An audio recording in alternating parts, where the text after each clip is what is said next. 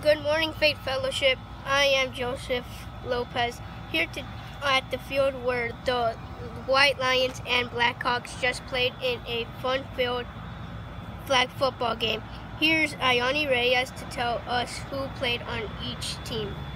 For the Blackhawks, Greg, Alex, Julio, Xavier, Antonio, Noel, Evan, Joseph, and Dylan. And for the White Lions, Junior, Ryan, Michael, Leilani, Alejandro, Rafael, Jose, Lucas, and Elijah. I had so much fun being at the game. Now here's Roddy Reyes to talk about the winning team and giving the winning coach the trophy to hold for this school year. Good morning, everyone. It was a hot day today, if I do say so. I'm here standing on the field to announce the results and the winning team.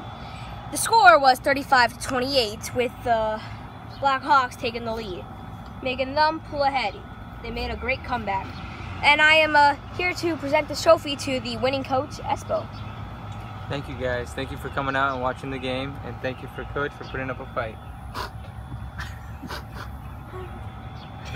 Amazing game. Anyway, back to you, Joseph. Congratulations.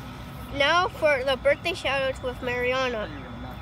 Good morning. This week we have 5 birthday shoutouts, starting with the middle school Bible teacher, Mr. Fairley, whose birthday is coming this Thursday.